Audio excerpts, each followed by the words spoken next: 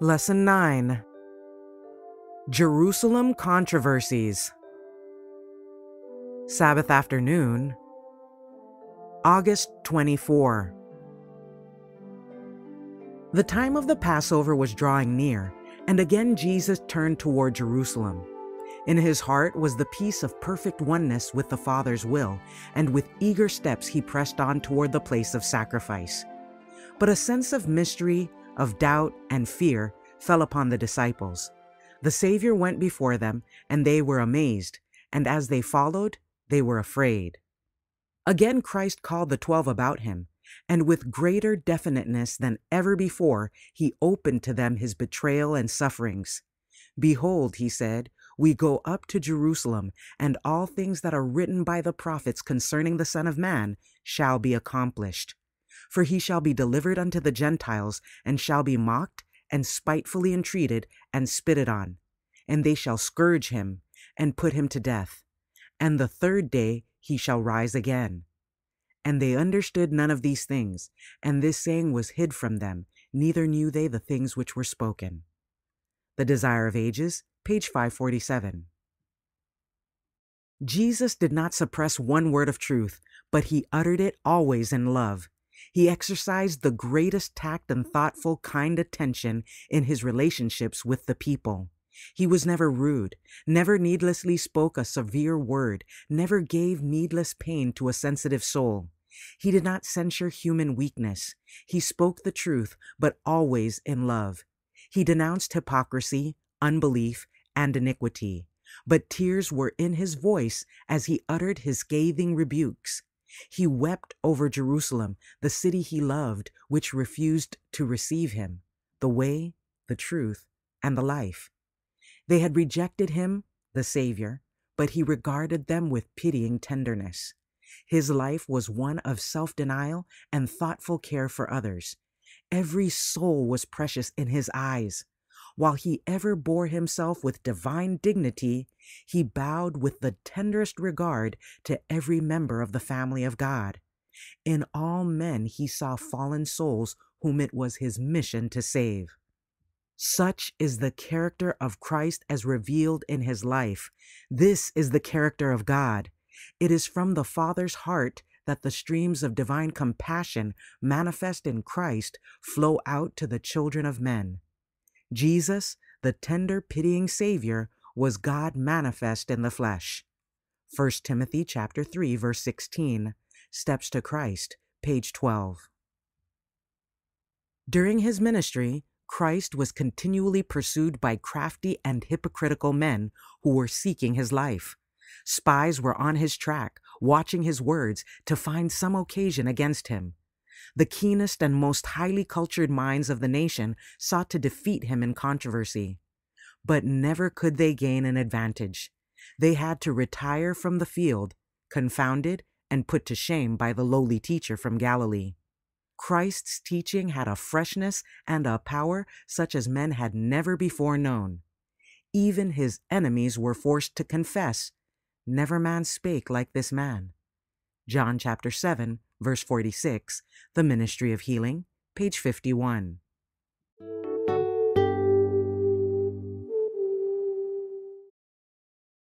Sunday, August 25. The Triumphal Entry. It was on the first day of the week that Christ made his triumphal entry into Jerusalem. Multitudes who had flocked to see him at Bethany now accompanied him, eager to witness his reception. Many people were on their way to the city to keep the Passover, and these joined the multitude attending Jesus. All nature seemed to rejoice. The trees were clothed with verdure, and their blossoms shed a delicate fragrance on the air. A new life and joy animated the people. The hope of the new kingdom was again springing up. Purposing to ride into Jerusalem, Jesus had sent 2 of his disciples to bring to him an ass and its colt. Jesus chose for his use the colt on which never man had sat. The disciples, with glad enthusiasm, spread their garments on the beast and seated their master upon it. Heretofore Jesus had always traveled on foot, and the disciples had at first wondered that he should now choose to ride. But hope brightened in their hearts with the joyous thought that he was about to enter the capital, proclaiming himself king and assert his royal power. While on their errand, they communicated their glowing expectations to the friends of Jesus, and the excitement spread far and near, raising the expectations of the people to the highest pitch. The Desire of Ages, page 569. Christ was following the Jewish custom for a royal entry. The animal on which he rode was that ridden by the kings of Israel, and prophecy had foretold that thus the Messiah should come to his kingdom. No sooner was he seated upon the colt than a loud shout of triumph rent the air. The multitude hailed him as Messiah, their king. Jesus now accepted the homage which he had never before permitted, and the disciples received this as proof that their glad hopes were to be realized by seeing him established on the throne. The multitude were convinced that the hour of their emancipation was at hand. In imagination, they saw the Roman armies driven from Jerusalem and Israel once more an independent nation. All were happy and excited. The people vied with one another in paying him homage. They were unable to present him with costly gifts, but they spread their outer garments as a carpet in his path. They could lead the triumphal procession with no royal standards, but they cut down the spreading palm boughs, nature's emblem of victory, and waved them aloft with loud acclamations and hosannas. The Desire of Ages, page 570. It was the marvel of all the universe that Christ should humble himself to save fallen man, that he who had passed from star to star, from world to world, superintending all, by his providence supplying the needs of every order of being in his vast creation, that he should consent to leave his glory and take upon himself human nature, was a mystery which the sinless intelligences of other worlds desired to understand. Patriarchs and Prophets, page 69.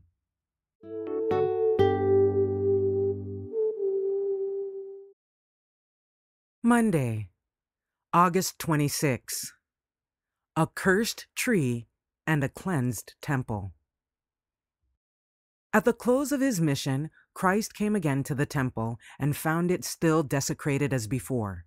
The dignitaries of the temple were themselves engaged in buying and selling and the exchange of money. So completely were they controlled by their greed of gain that in the sight of God they were no better than thieves. Again the piercing look of Jesus swept over the desecrated court of the temple. All eyes were turned toward him. Priest and ruler, Pharisee and Gentile, looked with astonishment and awe upon him who stood before them with the majesty of heaven's king. Christ spoke with a power that swayed the people like a mighty tempest. It is written, "My house shall be called the house of prayer, but ye have made it a den of thieves." There were none who dared question his authority.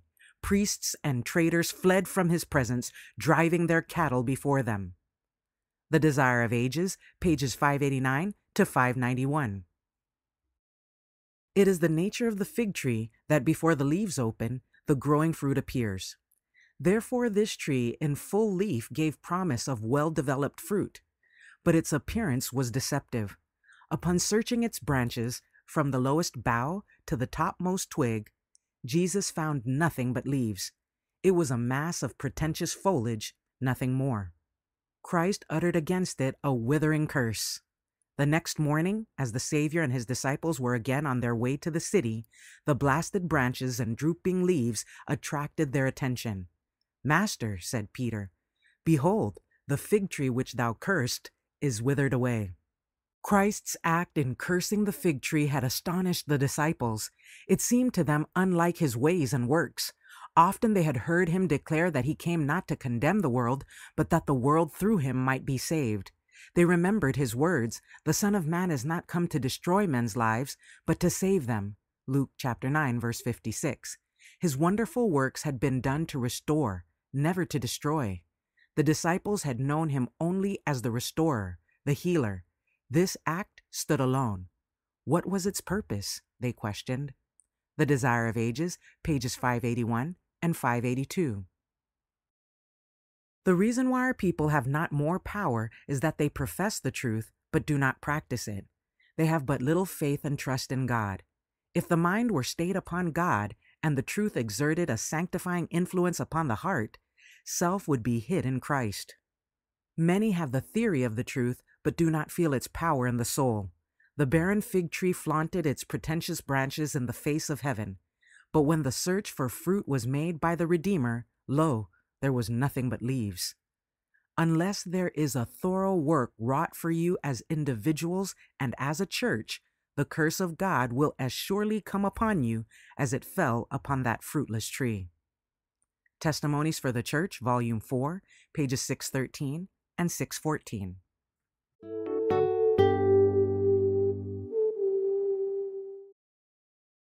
Tuesday, August 27. Who said you could do that? The priests saw that they were in a dilemma from which no sophistry could extricate them. If they believed John's testimony, how could they deny the messiahship of Christ? If they declared their real belief that John's ministry was of men, they would bring upon themselves a storm of indignation, for the people believed John to be a prophet. With intense interest, the multitude awaited the decision. They knew that the priests had professed to accept the ministry of John, and they expected them to acknowledge without a question that he was sent from God.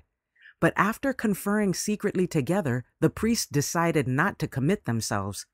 Hypocritically professing ignorance, they said, "We cannot tell." "Neither tell I you," said Christ, "by what authority I do these things." The Desire of Ages, pages 593 and 594. Baffled and disappointed, scribes, priests, and rulers stood with lowering brows, not daring to press further questions upon Christ.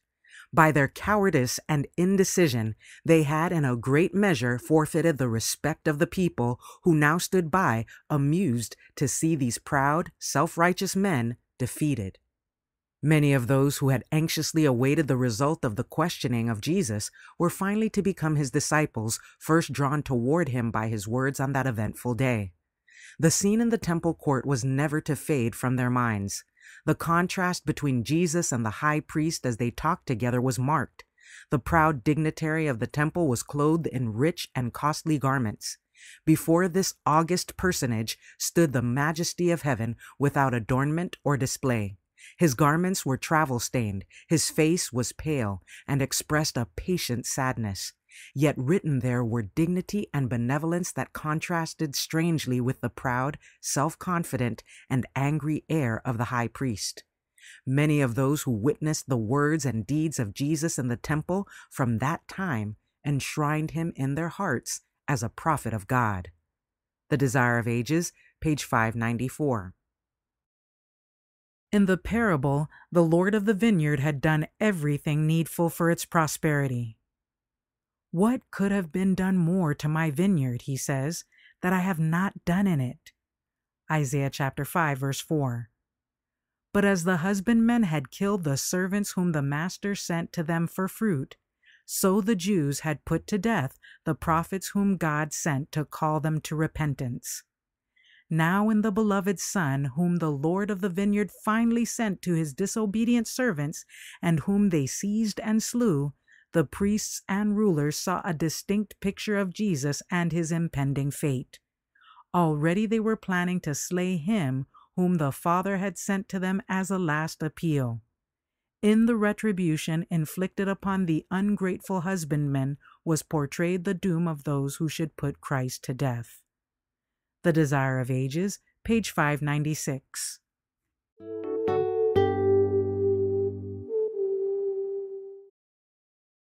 Wednesday, August 28. Earthly duties and heavenly outcomes. Human theories and speculations will never lead to an understanding to God's Word. Those who suppose that they understand philosophy think that their explanations are necessary to unlock the treasures of knowledge and to prevent heresies from coming into the church. But it is these explanations that have brought in false theories and heresies. The priests and Pharisees thought they were doing great things as teachers by putting their own interpretation upon the Word of God. But Christ said of them, "Ye know not the Scriptures, neither the power of God." Mark chapter 12, verse 24. He charged them with the guilt of teaching for doctrines the commandments of men. Mark chapter 7, verse 7. Though they were the teachers of the oracles of God, though they were supposed to understand his word, they were not doers of the word. Satan had blinded their eyes that they should not see its true import. Christ's Object Lessons, page 110. All Christ's miracles were wrought to bless those whom these leading Jews neglected and despised and refused to help. And he was beloved by the common people because he was the restorer, the great physician. All his graces were light from heaven. In every good work he sought to lead them to accept him as their personal Savior. His life was fragrant, a savor of life unto life. He brought sunshine into the heart and home. They came to him mourning and left him with songs of praise and glad rejoicing. He offered himself to them that they might give him a home in their hearts. And yet they, the Jewish leaders, would not receive him.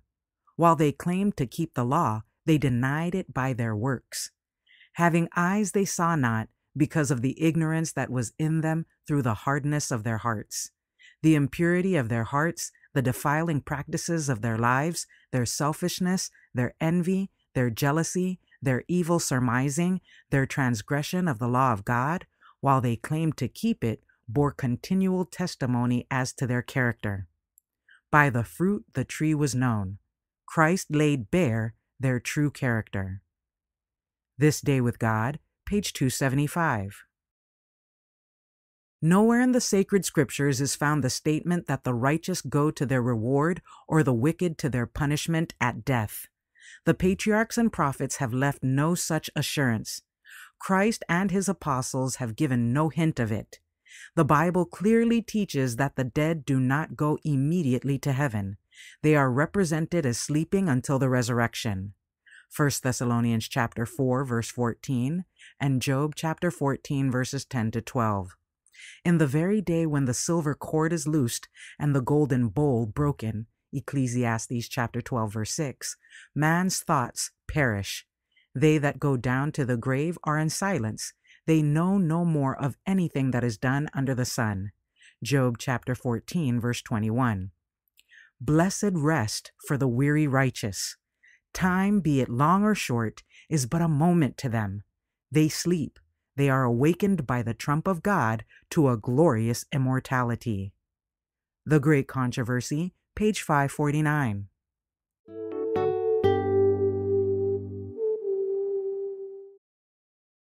Thursday, August 29. The Greatest Commandment. The scribe who had questioned Jesus was well read in the law, and he was astonished at his words. He did not expect him to manifest so deep and thorough a knowledge of the Scriptures. He had gained a broader view of the principles underlying the sacred precepts. Before the assembled priests and rulers, he honestly acknowledged that Christ had given the right interpretation to the law, saying, "Well, Master, thou hast said the truth, for there is one God, and there is none other but he, and to love him with all the heart, and with all the understanding, and with all the soul, and with all the strength, and to love his neighbor as himself, is more than all whole burnt offerings and sacrifices." The wisdom of Christ's answer had convicted the scribe. He knew that the Jewish religion consisted in outward ceremonies rather than inward piety. He had some sense of the worthlessness of mere ceremonial offerings and the faithless shedding of blood for expiation of sin. Love and obedience to God and unselfish regard for man appeared to him of more value than all these rites. The readiness of this man to acknowledge the correctness of Christ's reasoning and his decided and prompt response before the people manifested a spirit entirely different from that of the priests and rulers. The heart of Jesus went out in pity to the honest scribe who had dared to face the frowns of the priests and the threats of the rulers to speak the convictions of his heart. And when Jesus saw that he answered discreetly, he said unto him, "Thou art not far from the kingdom of God." The Desire of Ages, pages 607 and 608. The commandments of God are comprehensive and far-reaching. In a few words, they unfold the whole duty of man. Thou shalt love the Lord thy God with all thy heart, and with all thy soul, and with all thy mind, and with all thy strength. Thou shalt love thy neighbor as thyself. Mark chapter 12, verses 30 and 31. In these words, the length and breadth, the depth and height of the law of God is comprehended. For Paul declares, love is the fulfilling of the law. Romans chapter 13, verse 10. The only definition we find in the Bible for sin is that sin is the transgression of the law. 1 John chapter 3, verse 4. Many are deceived concerning the condition of their hearts. They do not realize that the natural heart is deceitful above all things and desperately wicked. They wrap themselves about with their own righteousness and are satisfied in reaching their own human standard of character. But how fatally they fail when they do not reach the divine standard, and of themselves they cannot meet the requirements of God. We may measure ourselves by ourselves. We may compare ourselves among ourselves. We may say we do as well as this one or that one. But the question to which the judgment will call for an answer is, do we meet the claims of high heaven? Do we reach the divine standard? Are our hearts in harmony with the God of heaven? Selected Messages, Book 1, pages 320 and 321.